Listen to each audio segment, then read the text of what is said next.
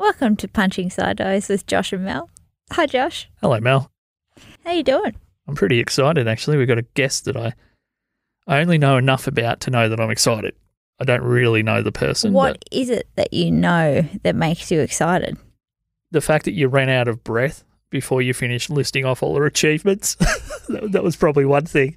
Yeah, she's a pretty impressive person. Yeah. But I also like about her, she's one of my little secret squirrel ones that I've had tucked away, which I think most people maybe would have an awareness of Lauren Lappin, my friend, but they probably don't know at the range or scale of what she has achieved because she just gets on with it and does it. She's not shouting it from the rooftops and telling everyone, I'm amazing, look at me, look at me. She's just very goal-orientated and driven. Some of these secret squirrel people, as you call them, Rodney and Josh recently, they've been some of my favourite guests, and I didn't really have any clue who these people were until you brought them on here. So I guess I get excited now about the people I know less, just because it's kind of an exploration for me, getting to know them. Well, and I hope that that's what it is for other people, sort of when there is maybe a little bit of less awareness. We can open the, what do they say, the Pandora's box. Yes, correct. And everyone can listen to it themselves. Another thing that you are going to be maybe not as on board with as well is it's beauty industry related stuff that we're talking today. And people would maybe not look at me necessarily and think that I would have any idea of that. They might look at you and think maybe. They're going to look at me and think no. Yeah. Definitely not. I'm actually excited to see if your higher level intelligence knows any of these terms that we're going to be talking about. Well, you've really set me up there because there's a good chance that it's no. But I'm excited and I'm always interested when people build anything for themselves. And it works out, just to see if there's obviously a story there, but if there's any lessons that you can apply to other parts of your life as well. Yeah. So we may as well just cut straight to it. This is Lauren Lappin. If you want to support us, you can go to punchingsideways.com and share the show, or you can buy us a coffee there. A share's as good as $1, so both those things keep this running. So, just share it around. And if you are listening for the first time because Lauren's on here, welcome. And thanks. Here she is.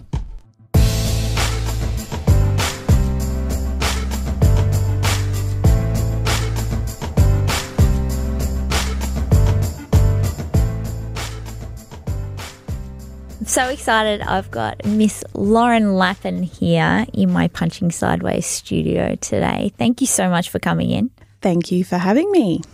Now, the reason that I've got you in here is because you're from the Albury-Wodonga local area, but you've done so much impressive stuff that I don't actually think that a lot of people from around here know the capacity that you have and what you've been able to achieve from this area. And I'd really like to dig into it a little bit because I think some people always will think that, we're from a small town and that's about as you have to get away to make it big.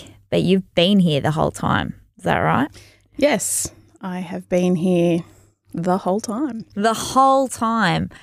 And for those of you who don't know, Lauren Lappin should be much more well known because she is very high up, let's say, in the beauty industry, which is not an industry that you would think would be affluent, I suppose, but I feel like you're quite successful. Can you tell me sort of how it all started? I suppose it started, way back in high school. I was just that girl that really enjoyed doing everyone's makeup and helping everyone get ready for everything. And I wanted to do beauty straight out of high school, but my mum and dad wouldn't let me. Parents. You're going nowhere with beauty. That's the thought. Yeah. I can remember my dad saying, I'll never make any money out of that. And so I went and did IT. Yeah. So I worked in the IT industry for about 5 years, and then I couldn't afford to do the diploma of beauty therapy at the time. I didn't have rich parents or anyone willing to pay for it for me. And at the time, there were just private colleges here in Wodonga. And I think it was about $10,000 or $15,000 to do the diploma of beauty Holy therapy. moly. It's really pricey. So for an 18-year-old that, you know, doesn't really have anyone backing them, I couldn't do it. So I think in about 2007 or 2008, Albury-TAFE, Riverina TAFE started offering the diploma of beauty therapy. And it was a lot cheaper. It was only about $4,000 or $5,000, and I could afford to do it then because I'd been working full time for a few years. And I went and did it and loved it. Loved the job. I worked in a few different salons, had kids, moved away for a short while, came back and opened. Well, I worked from home for a bit, but I really loved doing this weird thing at the time called eyelash extensions. 2009, I was trained in salon and was let loose on clients after one of the other girls showed me how to do it, like in 10 minutes. Oh, wow. And I don't know, I'm a real crazy OCD perfectionist type person, so I just kind of took to it. It's my zen, my happy place. I found flow sticking fake eyelashes on people. Yeah. So, I just kind of took it from there. And when I came back from Sydney and I'd had my 2 kids, I just, I really, wanted to open my own salon. So how did that – so I'm just going to interrupt you. No, that's okay. The idea of opening a salon – right, in beauty. Did that sort of come with the same sort of resistance from your parents and everything like that, going, what are you doing with yourself? Why are you going into this industry where it's just lashes? I initially wasn't. I was going to open a full service beauty salon. I was going to do everything. I was going to do facials, body treatments, everything. But I don't know, I just had this idea one day that I wanted to focus on lashes because there was nothing like it around here. And I felt that that was the way the industry was going, which funnily enough, it has turned out that way. Yeah. There's a lot of specialists in different areas now. But my mum was quite supportive at that stage because I think she kind of realised that I was actually good at it. Yeah. And I was happy doing it. But my dad, he was a business banker and he obviously in his day has seen a lot of businesses fail. So he was very resistant to the idea of me starting my own business. Yeah. So any business, not just a beauty business. Yeah. But my dad and my stepmom, they did. And even up until a couple of years ago, they really thought that lashes were a fad. Okay. And that it was going to pass, and they were quite concerned about me that, I was going to go bankrupt or something because it was just a bit of a phase that was going to pass. So, yeah. Okay, sorry. Can we just go back for a second? Yep. Because we skipped over maybe more time there than we normally would. I'm sorry. That's all right. No, it was good. It gave us the full. It gave us the full map of everywhere. I didn't really know where to start. You've done well. Just why? If you had the idea of wanting to move into beauty at some point, or that was what you were interested in, what led you to IT out of all the potential other things you could have studied and worked in? What was it about IT? Did you have an interest in that, or was that purely just moving it's the opposite of what you've done now? You just moved into the thing that was a guaranteed job. I was good at fixing computers. Okay, well, that's a good reason. And when did that start? Is that something you're always good at? Yeah, just sort of during high school. I was that person that, set up everyone's, Oz for them. And I think that's going back a while. Here's the thing though, you wouldn't necessarily go beauty therapist. Like that's a ditzy persona that is that's a stereotype. It's an assumption, yeah. And then think, oh no, she can fix computers, which is what I love. So you would have been the most useful beauty apprentice around the place then if you could have fixed the computers and the technology. Yeah, doing IT really helped me later on when I started my business, because I did a lot of those things on my own. I only awesome. have recently started outsourcing, you know, my website stuff and things like that. So, yeah. Oh, no, that just fascinated me because my last job, I wasn't at all in IT, but I was very tech savvy. Yeah. And I got moved into a pretty prominent IT job without probably having any of the background that I should have had. Yeah. And I just found it was, people don't realise about IT, and I know this is a bit of a tangent, but it's just like anything else. When you find the solution or the answer to something, it can be really gratifying. Yeah. Even though it seems boring to people. Yeah, definitely. I love it when things just work for me. So, or I figure it out and make it work. Nice. I'm kind of obsessed with that. So let's talk about this, because I met you when you had your so you'd had your home salon, you'd started the salon in City Walk. Yes. In Albury. Yes. I was in a tiny little 30-metre squared shop next door to Yums in City Walk. Which is still very, I love Yums. Yeah, I think Yums has been around nearly as long as I've been alive. Yeah. It's an institution. So it's a Allure Lash and Beauty. For anyone that's just catching up with, you should already know this if you're from the area. And if we've done our job, we would have mentioned it in the intro. Yeah. And that grew quite quickly, didn't it? When I say grow, obviously the space didn't grow, but the business grew.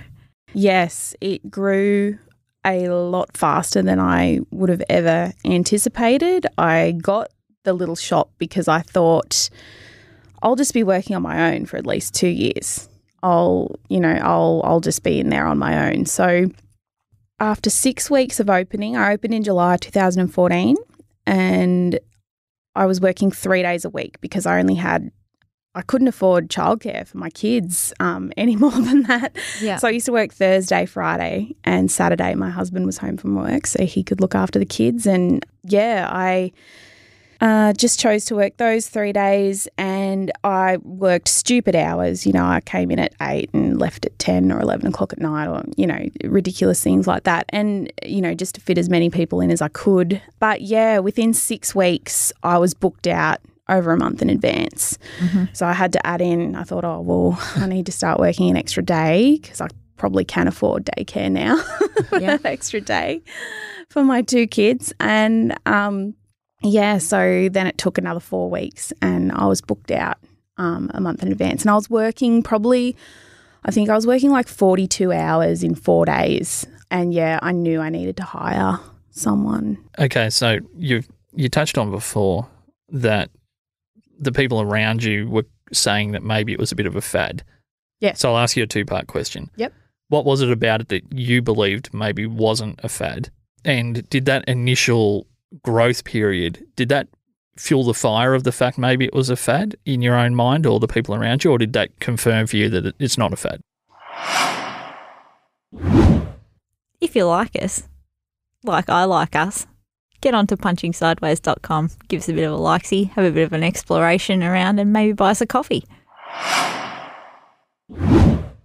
I never thought it was a fad.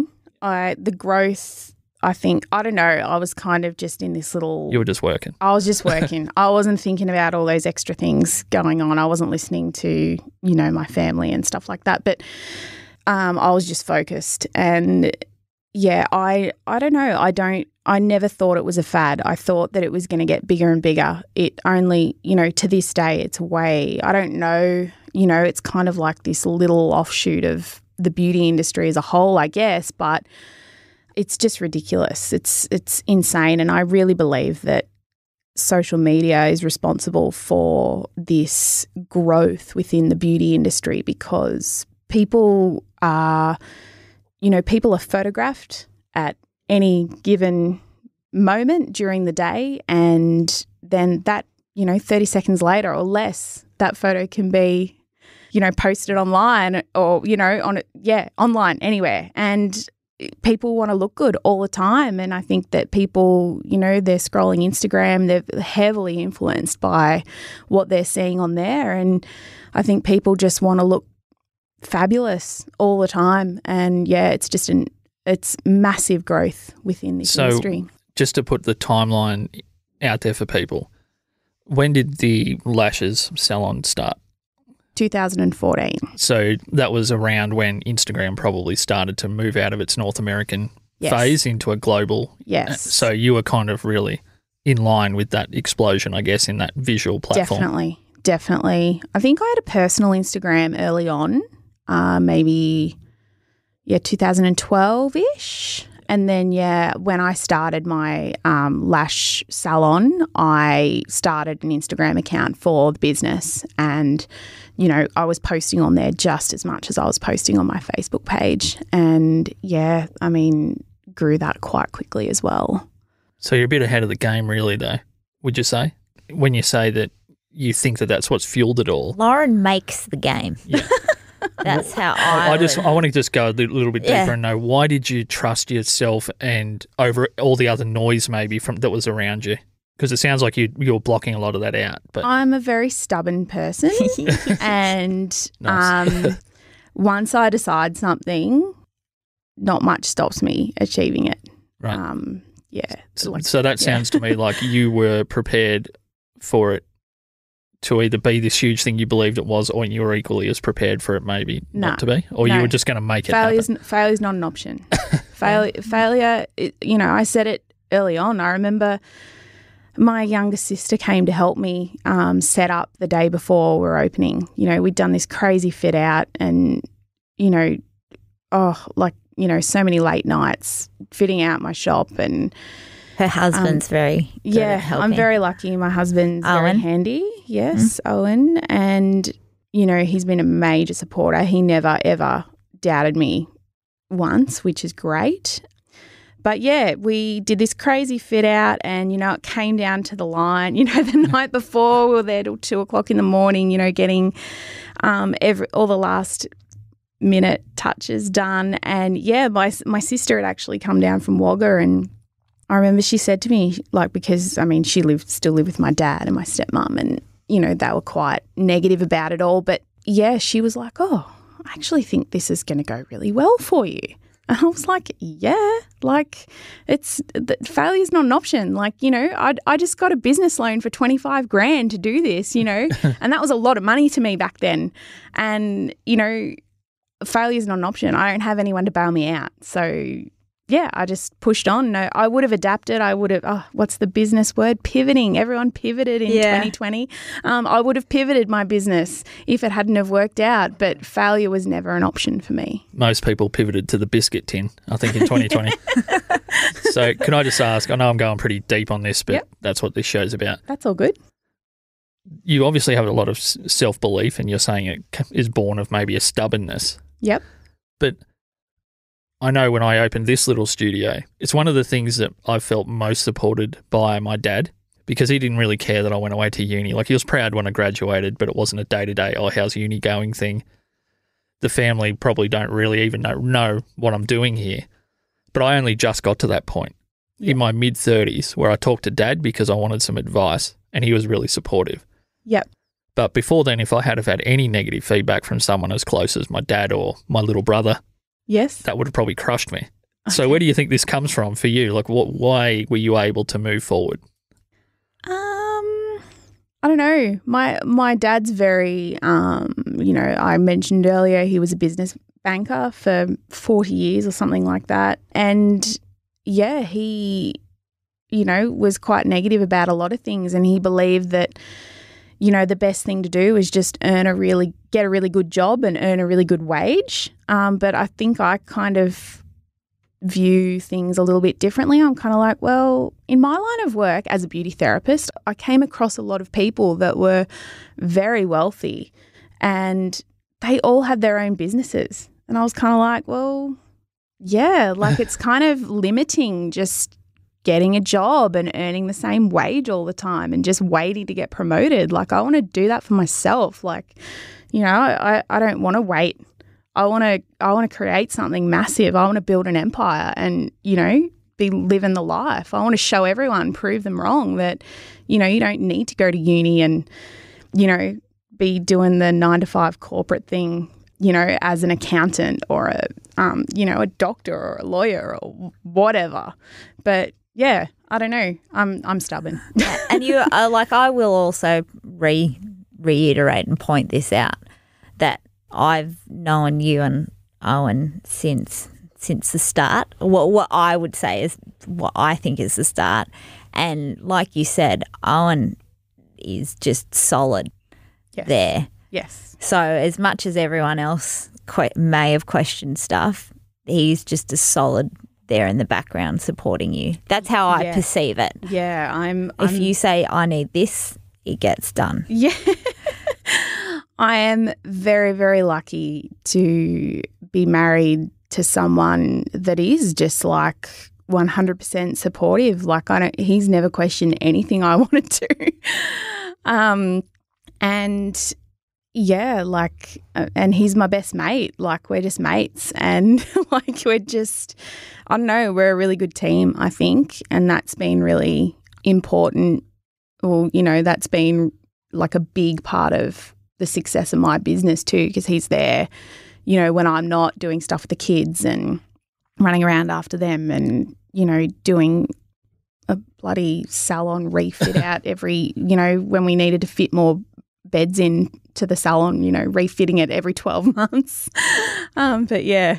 And one thing I will say, and I will go back to like the progression from the little city walk into where you are now, but I know at one time we've had a conversation where you've got this big beautiful house now and all this other stuff that you've been afforded because you've worked your ass off, both of you, basically. Mm-hmm. But there's the perception still that Owen's the breadwinner sometimes to people that don't know. Yeah. When I say breadwinner, and I don't actually like that term because you're saying it's a team thing. Definitely. But there's still the perception that you're just a little beauty therapist that like fluffs around and puts just makeup on makes people pretty. Yeah. I have had a lot of experiences like that, especially from my husband's side of the family. Mm-hmm. We went to a wedding about a year ago now, and I was talking to one of my husband's aunties, and she said, "Oh, how's your little salon going?" And I said, "Oh, yeah, good, thank you." and she said, "Oh, have you got anyone working in there with you? Have you got anyone helping you out?" And I said, "Yeah, I've got 8 girls in there now." And she goes, "Oh, that's good then."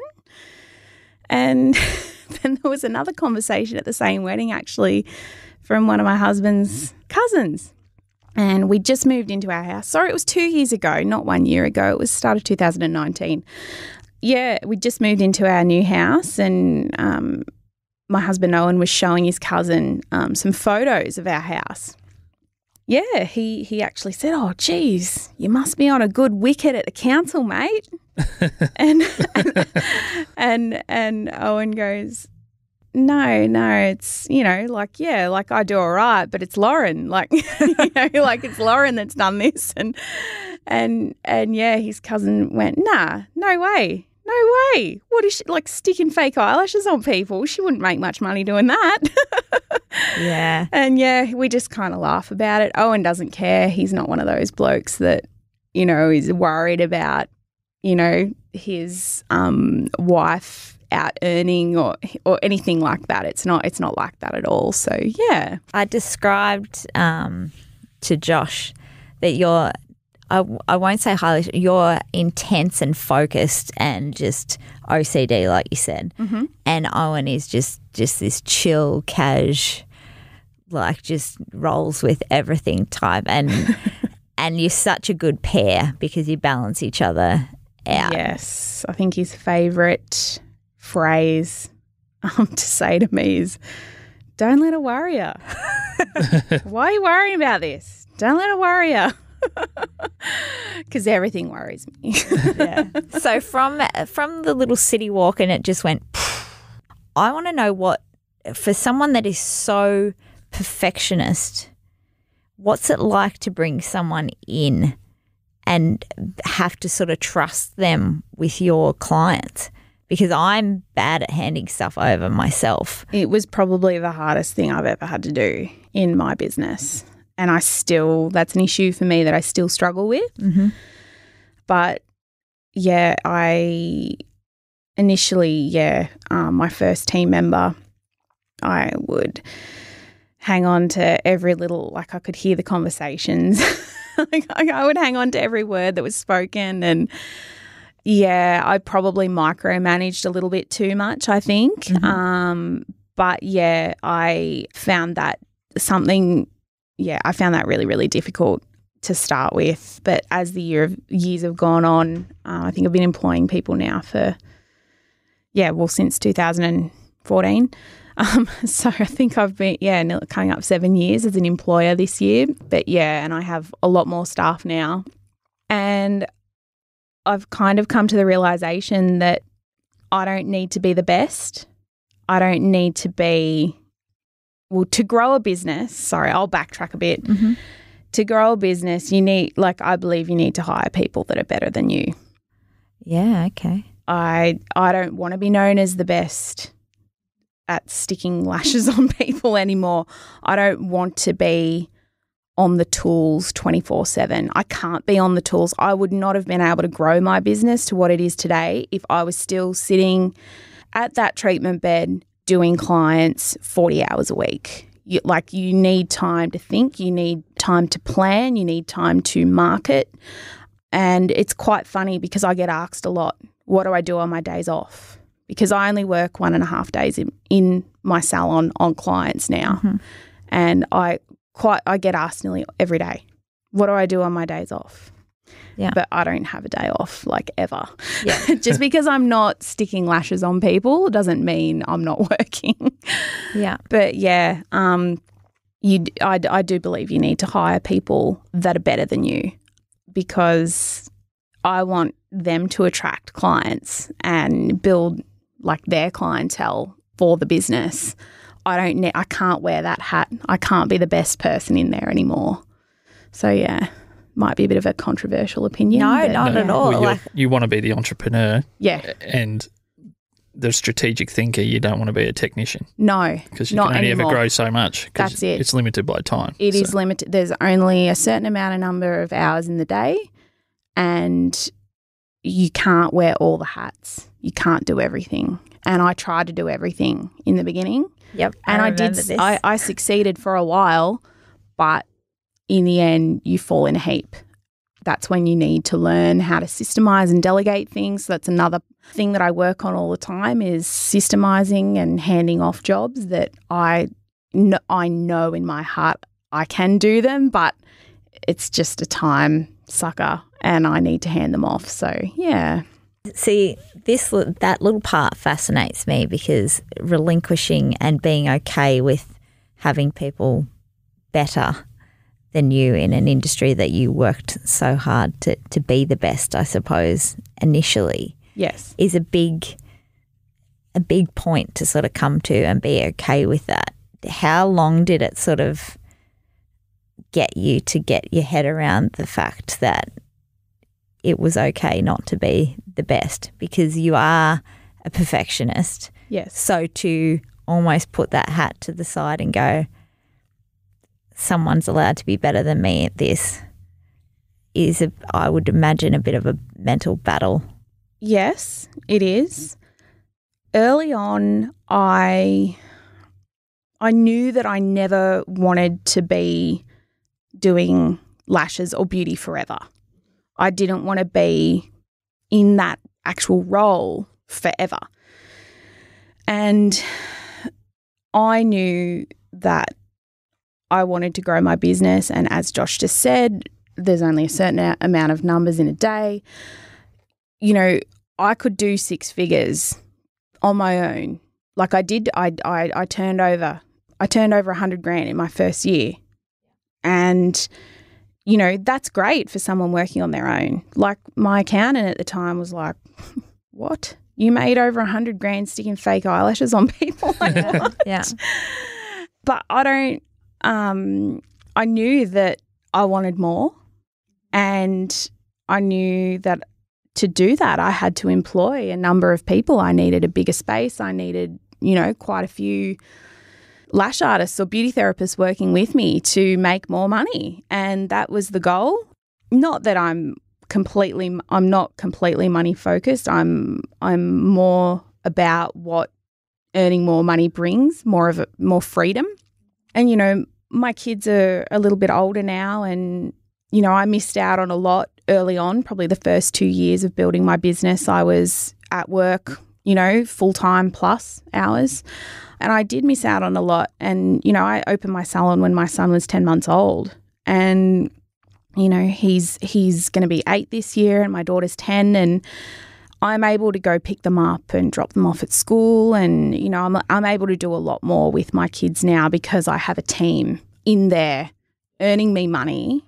Like, I don't have to be in there and I'm earning money. It sounds like, correct me if I'm wrong, but when I think about just from when I business studies in the past, the systems mindset, essentially the idea is to build a system where anyone can perform a certain task to the quality or better than what you would do it yourself.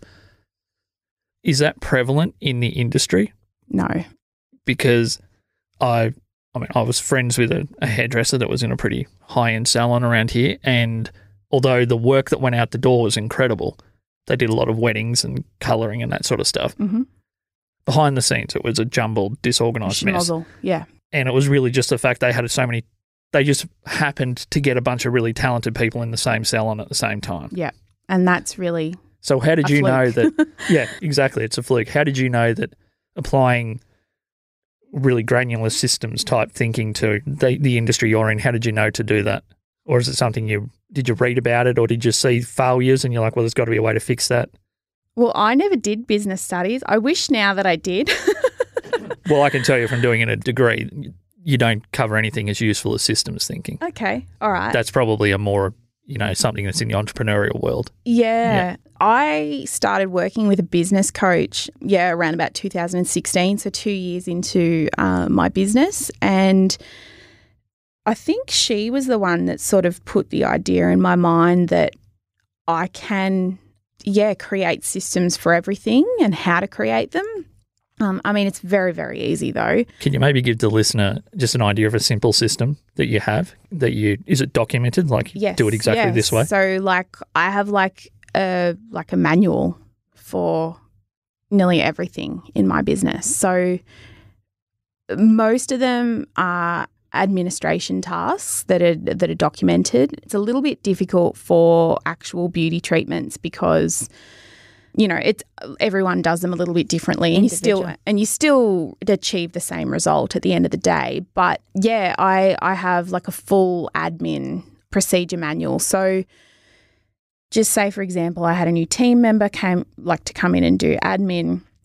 All they would have to do is open up a folder, and there's a process, like literally, you know, how to unlock the salon, use the key to unlock the door, walk in, use your alarm code, turn all the lights on, turn the computers on, turn all the wax pots on, put the music on. This is the Spotify playlist that we listen to. Like, it is step by step. Like, you would have to be pretty dumb not to understand it.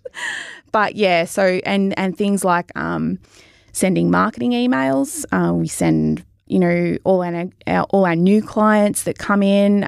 We put them all into a spreadsheet and send them an email with a credit, like a $15 voucher to use on their next service. So it just encourages them to come back in straight away. And, you know, birthday emails, like I'm just talking about marketing emails, it's all documented, so step by step with screenshots. Also, because, we have a manual that's just all saved in Google Drive, you know, you can record your screen doing things so people can actually watch you do the process. So, like I can just say marketing emails need to be sent out, you know, every second Monday. Birthday emails need to be sent out on the first business day of every month. And I wouldn't have to spend my time teaching staff how to do that. Anyone could just pick up the manual and know how to do it. For everyone who's at home, how have you inspired the people who work with you and for you to actually read and embrace that? Ooh, cliffhanger. So we thought that was a really good spot to finish up part one of our conversation with Lauren. she was such a warm personality to have in the room, but obviously, as you're hearing when it comes to business, just a wealth of knowledge and just doesn't take no for an answer. And as she put it in there, failure was not an option. And yeah, that was pretty powerful in the room. So hopefully that came through in the audio. Part 2 with Lauren is coming next week. And that's when you'll really get a feeling as to the scale and the achievements of her business and her as a practitioner in the beauty world. It's pretty amazing. So look out for that. Once again, go to punchingsideways.com to listen to the next episode, to share an episode, to buy us a coffee. And as we've been saying lately, a share is as good as $1. So if you can't support us financially, we absolutely understand that. The world's pretty upside down at the moment. But yeah, if you could share the show with someone you know that might like it, that would be, bloody awesome. Righto, guys. Talk to you soon. Bye-bye.